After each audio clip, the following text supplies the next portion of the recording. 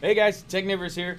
Pretty excited about what I'm about to show you. So I subscribe to a couple of 3D printing newsletters that send out news pretty much weekly or monthly, depending on which letter it is. And this one is actually from 3dprint.com. Got the newsletter today, was looking through it, checking out a couple of things, and there was one thing that really stuck out to me that I am super excited about, and I want to show you guys. So we're going to jump over to my browser here, and we are on 3dprint.com. We're taking a look at this right here. Now this is a new printer coming out from a company called Vshaper. Okay, so this is called the 5-ax, and they call it that because it has 5 axes to print on. And what that means is the build plate itself tilts and rotates. This helps alleviate the anisotropic problem that you have from layering things from top to bottom, meaning that you can get just as strong of a part horizontally and vertically instead of just horizontally, because FDM printing is notoriously weak on the Z-axis. So this is really cool. The other cool thing is you see this plate here. This plate is tilted at the moment because it's printing this part that you can't see under the play button. But the cool thing about that is, say I was printing a figurine and its arm was sticking straight out, I could tilt the plate and print that arm straight up and down vertically without any support. So that is amazing. I'm pretty sure all of our 3D printers in the next couple years are going to be shifting to something that is a setup sort of like this, the 5-axis, at least the FDM machines. I haven't ever seen a 5-axis SLA machine. That would be an interesting concept as well, and I'm sure that somebody has one of those in the works somewhere. But I just wanted to point this out, and I am super stoked on it. Let's check this video just for a second here real quick. And again, this is a Polish company called Vshaper, and they do a lot of like forward-looking stuff as far as manufacturing printers and things like that. So come on, I want to see it running. There it goes. So here you see the plate is tilting, the head is staying vertical, but it is printing that on a curve. So you are not getting any layer lines in there. That is a solidly formed part. And what's really interesting is as you watch it rotate back and forth, the plate is also spinning. So you're getting these curved fins on this print that they're making here. So this is amazing technology. The other cool thing about this is that they have 5 different print heads. So they have a multi-material head that you can swap to.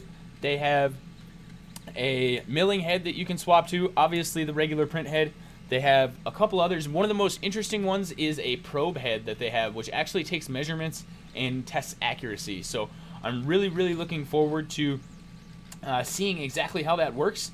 I think it's an interesting concept and something that honestly most 3D printers should just have incorporated already. I mean, I don't think that's something that needs to be detached and reattached. I think that's something that we need to work towards having on the printer at all times in order to ensure that printer's accuracy. But it's a good step in the right direction. We are going to go ahead and stop this now. If you are interested, feel free to pop over to 3dprint.com, sign up for their newsletter. They have some really interesting articles, and so far I've really enjoyed the stuff that I've seen from them. This is probably the first thing that's jumped out at me that I was like, oh man, I have to share this with some people, because I've seen a couple of 5-axis printers in development before, but they were a little bit different where the head itself would tilt, but I don't feel that that gives you the same amount of leverage and the same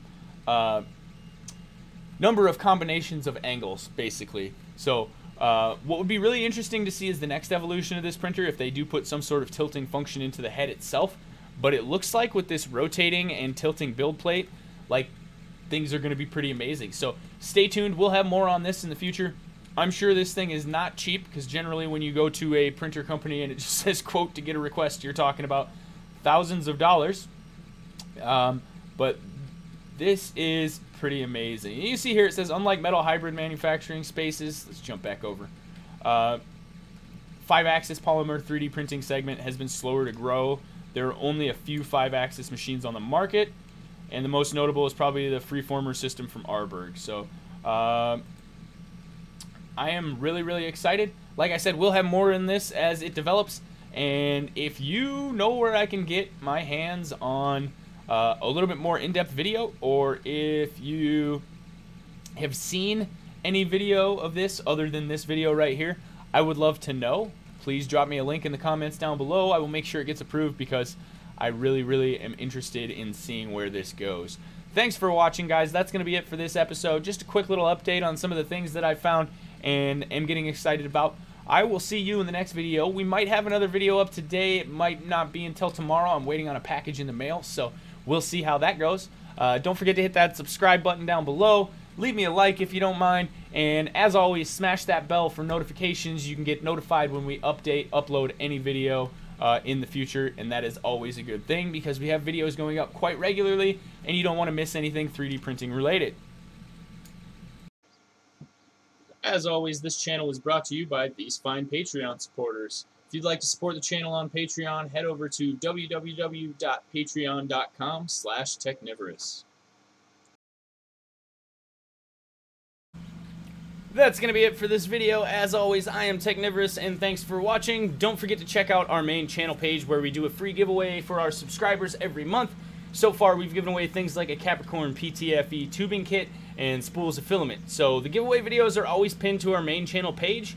So all you have to do is subscribe and leave a comment on the giveaway video for the current contest.